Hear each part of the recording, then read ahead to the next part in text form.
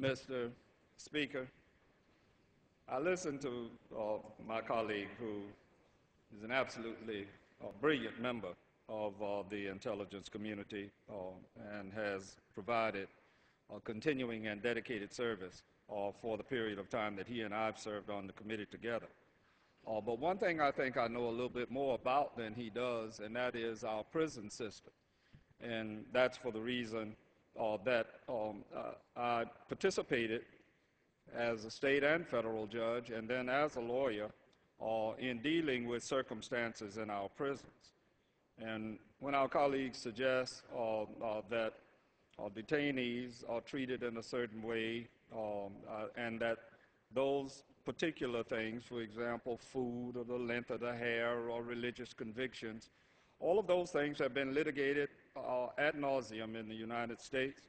And I can assure you that persons who are in custody in the United States find themselves able to access to the food that it comports with their religious requirements and also the other circumstances.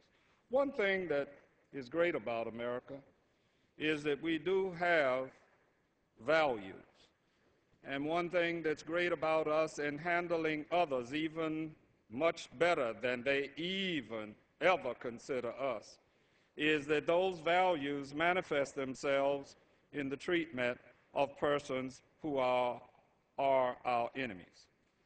Now, I'm going to try with this document here to put to rest this not in my backyard argument that I continue to hear from my colleagues about Guantanamo.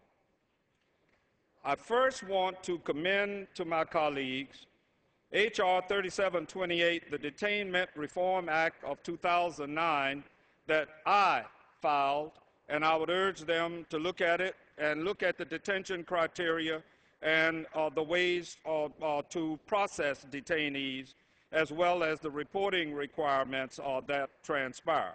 I will not take the time now to go into detail, but that measure is sitting here, and any one of them can join it, and I have no pride of authorship, and I've said to members on the other side and on our side that if there's something that they can add or detract, then please do so. But regarding where you put people that we hold, and somehow or another the thought being that we can't try people in our federal system, or for that matter, we have a situation where every detainee must be tried in military commissions, according to some. Well, let me tell you some of the people that we hold in one prison today. The Bureau of Prisons, ADX Supermax in Florence, Colorado, has a capacity of 490 inmates. There are currently 445, leaving 45 cells available. And I can assure you, anybody in Guantanamo could be transferred here with no threat to Florence, Colorado. No one has ever escaped Supermax. Supermax officers are some of the best trained in the nation, and current inmates include, let me just give you some of these people. Anthony Casa, a mobster and former underboss of the Lucchese crime family, is at this prison.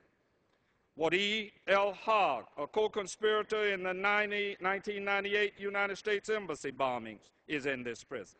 Matthew Hale, a white supremacist leader convicted of soliciting the murder of a federal judge. Larry Hoover, the leader of the Gangster Disciples Nation based in Chicago, is in this prison. Jeff Ford, the co-founder of the Black P. Stones gang in Chicago and founder of its El Rukin faction. Omar Party, the co-founder of the United Blood Nation, is in this prison, never escaped. Theodore Kaczynski, the Unabomber, is in this prison in Colorado. Juan Mara Ballesteros, the drug trafficker co-conspirator in the Enrique Camarena case. Zarias Moussaoui, remember him? He was tried in our regular system as a co-conspirator in the September 11, 2001 attacks. Guess where he is? In Colorado in Supermax. Terry Nichols, the Oklahoma City bomber, is in this prison. Richard Calvin Reed, the Islamic terrorist nicknamed the Shoe Bomber, who also came through our regular system under the aegis of the previous president, is in this prison.